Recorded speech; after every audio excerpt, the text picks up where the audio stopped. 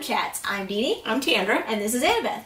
Here we talk about anything sci-fi, fantasy related from books, TV shows, comics, games, and today we're actually talking about Time After Time, not the movie, but the TV show that just came on at ABC. And we will be talking about the original movie some. For those of you who don't know, it actually was a movie made in 1979 that starred Malcolm McDowell and Mary Steenburgen, and it was actually... one of my favorite movies.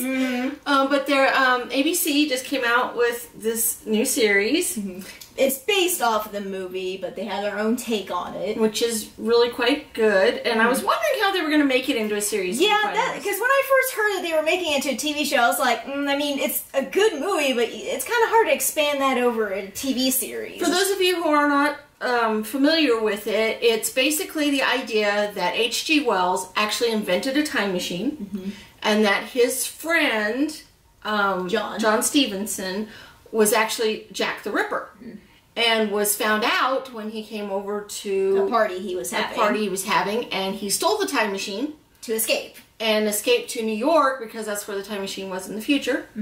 And basically, and it comes back to H.G. Wells' home, and he has to run after him and go to the future to catch him. That's all well and good for a movie. It makes a really nice movie. It's kind of a romantic adventure suspense. And it's a great idea that, you have, H.G. Wells, a real historical figure, John Stevenson, a real historical, who come into, the future, and... especially a future so unlike what they're used to. Or what they expected, because one of the themes that both the TV show and the movie touched on was that H.G. Wells was expecting us to have a utopia at some point.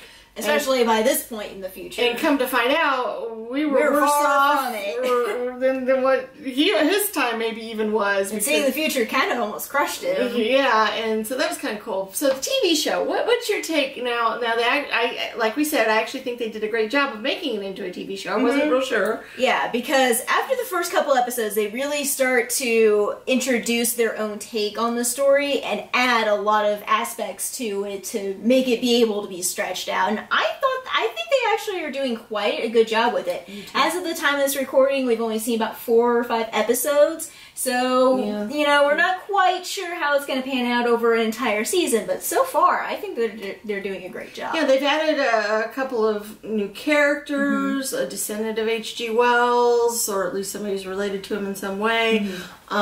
They've changed up his love interest around a little bit as to who she is and what she does. They've added a computer person who knows what he's doing. They've added in this almost evil cabal type deal. Yeah. We're not exactly sure what's going on with that, so there's some mystery stuff going on there that we're trying to figure out.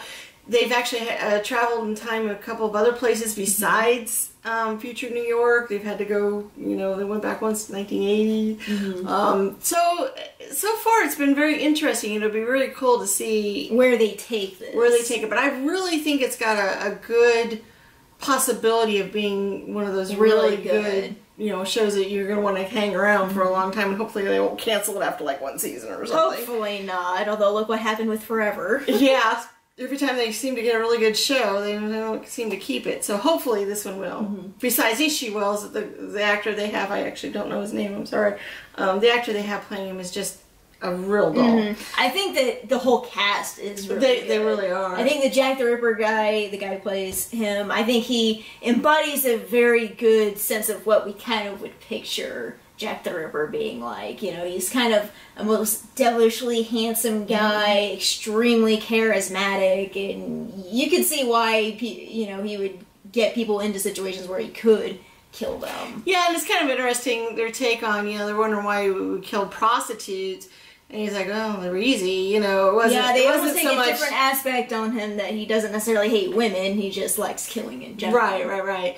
And he's a surgeon, so he likes the power of, cutting up people and death, life and death, and the whole thing there. So, they're taking some really interesting steps, and I like the way they're portraying H.G. Wells. Yes, I do like that. They seem, he's very intrigued by the future, and he, appalled in some ways, but also very, thinking that some stuff is cool. But he Still tries to fit into everything that he's doing. He tries to just, understand that it's not the utopia he thought it was, but he's still trying to make the best of it he can and see the good in the future that we've turned out in. And it's kind of cool because he has almost this boyishness, There's almost naivete. Because it's not the H.G. Wells that has written all these novels yet. He's much younger. He's younger H.G. Wells, so he hasn't had a chance. And he even maybe shows some things that maybe gave him some ideas for some of his famous books, which is kind of cool too.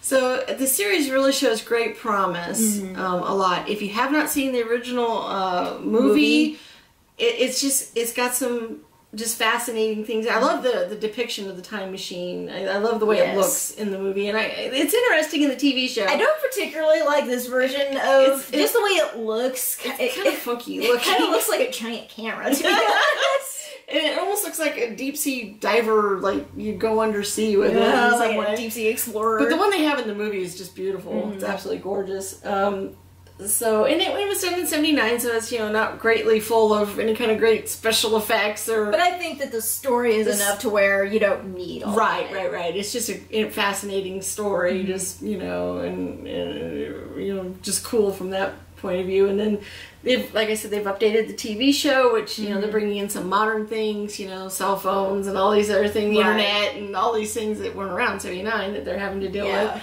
So that's kind of cool and all that. So if you have not seen either one of them, we recommend you give them a shot, and definitely leave us any comments or questions, anything. If you like what we do, please subscribe. Tell all your friends. Yeah, definitely. And since this was a special, we're not going to pull out anything out of our box for what we might do in the future. And so keep in mind, for our specials coming up and any particular vlogs that we do throughout the week. Thank you.